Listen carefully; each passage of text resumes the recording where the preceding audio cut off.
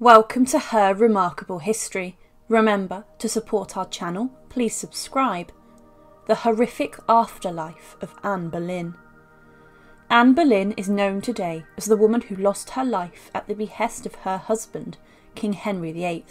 She was his second wife, but not the only wife to lose her head on Tower Green. After Anne's execution, she was buried inside an arrow chest within the floor of St. Peter ad Vincula, the chapel within the grounds of the Tower of London. It was when the chapel was renovated in the Victorian era, and the graves inside were dug up, that the horrible truths of the past were unearthed. Join us today to look at the horrific afterlife of Anne Boleyn, and remember, to support our channel, please subscribe.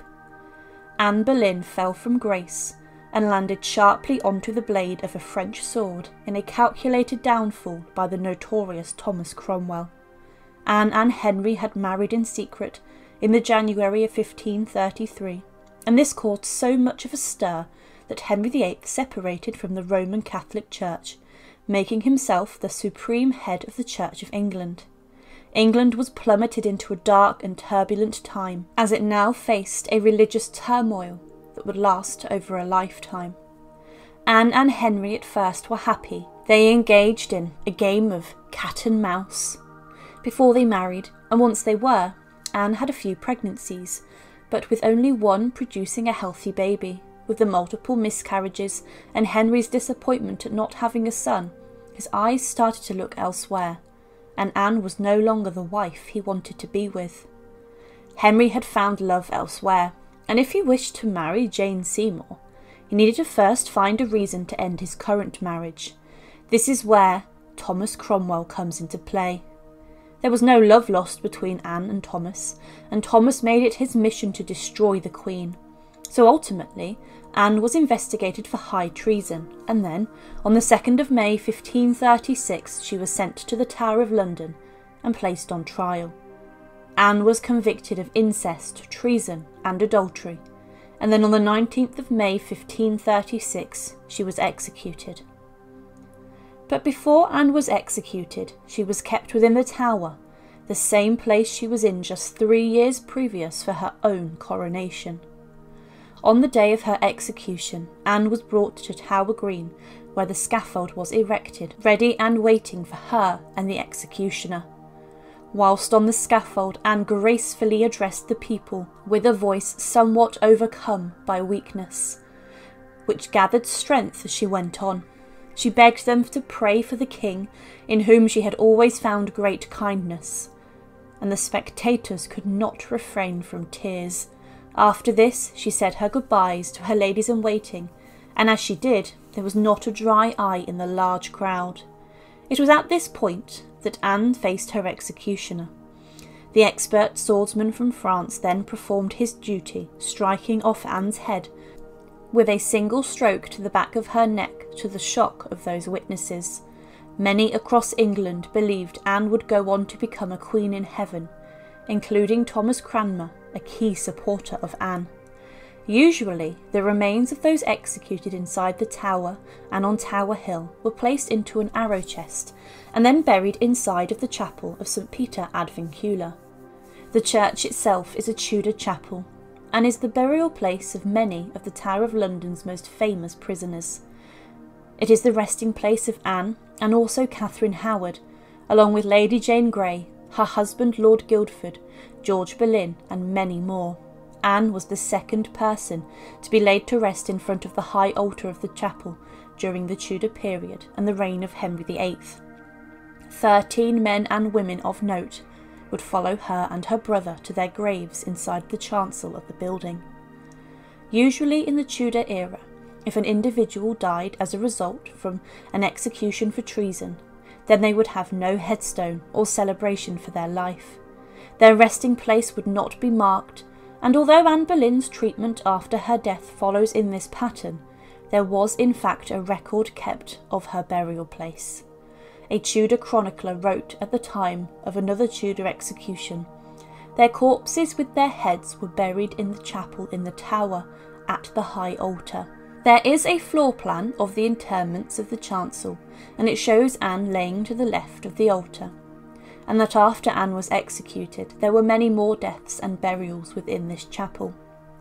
Then in the era of Queen Victoria, the chapel where Anne is buried became the focus of renovations.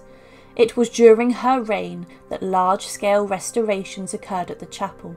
Victoria, upon visiting the chapel, ordered the improvements not just to the decor but also to the heating systems. Plans were made to restore the chapel, but during restorations there was a significant amount of desecration of some of the most high-profile graves. Queen Victoria was alarmed to find that the chapel was being used as a meeting room, and as Victoria was dead against this, she ordered the restoration of the building. Large amounts of improvements were made to the small church, as Victoria felt the place was not fit for purpose, nor was it appropriate for the burial of royalty or other high-born individuals who rest there. It was during these renovations that the floor required lifting, and the builders found they needed to exhume the bodies of the souls who lay near the altar and the high chancel. You see, the pavement of the church had sunk and become uneven, and when the flagstones of the chapel were lifted, it was found that those bodies buried within the walls of the chapel during the Tudor period and Stuart period had repeatedly become desecrated. The floor was then relaid, but at this point the area in front of the altar where Anne Boleyn lay had been left. It was planned to leave the chancel alone, but significant changes were needed, which meant the exhumation of Anne Boleyn needed to go ahead. On the 9th of November 1876, the body of a queen was to be exhumed, whilst those in the outside world went on with their lives oblivious to it all. Anne had been laid to rest for 300 years at this point, and as they began to dig carefully into the ground, at around 2 foot of depth, they found Anne's remains. The bones had all heaped together in one spot. However, disturbingly, the grave had already been tampered with before. Anne Boleyn's grave had been disturbed by the collapsing and decaying of a coffin of a 54-year-old woman named Hannah Beresford, who was buried in a similar spot in 1750. It was decided that the cause of the pavement collapse was this burial, and that it had also disturbed Anne's burial spot. A surgeon named Dr. Frederick J. Moat, along with his team, carefully and forensically recorded Anne's remains. He then said, "A female of between 25 and 30 years of age, of a delicate frame of body, and who had been of slender and perfect proportions.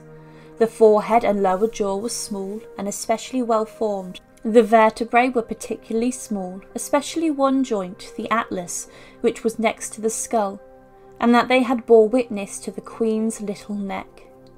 After this, there were a more thorough examination, which concluded that the bones of the head indicated a well-formed round skull, and that there was an intellectual forehead, straight orbital ridge, large eyes, oval face, and rather square full chin.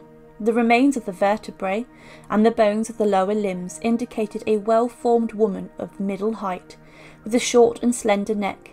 The ribs showed depth and roundness of chest. The hands and feet bones indicated delicate and well-shaped hands and feet, with tapering fingers and a narrow foot. All of the men who helped exhume Anne's body were sure it was a female, and after the remains were exhumed carefully, they were then handed over to the governor of the Tower. He stored them inside his house, which was the Queen's house, and 2 days later more bodies were found, including that of Jane Rochford and Margaret Pole. Anne's bones showed that she was around 5 foot or 5'3", and it confirmed death by beheading. Anne's body would be stored within the Queen's house for a further 5 months before she was laid to rest once more, and then on Friday the 13th of April 1877, 7 men at midday, including the resident chaplain of the chapel, gathered inside the chancel. This time it was to lay the bodies to rest in specially made caskets. Each of these were made from thick lead and were held together with copper screws in boxes made of oak plank, around 1 inch in their thickness. An etching was made onto the coffins with their names and the year they died, with the date of their reinterment on also. A note was made of their burials, and a decorative floor outlines the location of the graves. There has been a long debate around the body of Anne Boleyn.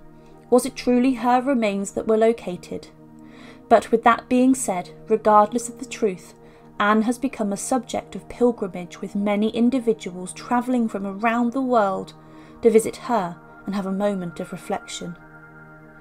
I was actually lucky enough to visit the Tower of London this past summer and pay my respects to the once Queen of England and the other men and women who were buried within the chapel. Walking into the chapel, there is a real sense of reverence. A moment of reflection gives you a great sense of respect for the men and women within the walls, for their bravery and courage in their final moments. But it also gives you a sense of hope for the future, that the events of the past are never repeated.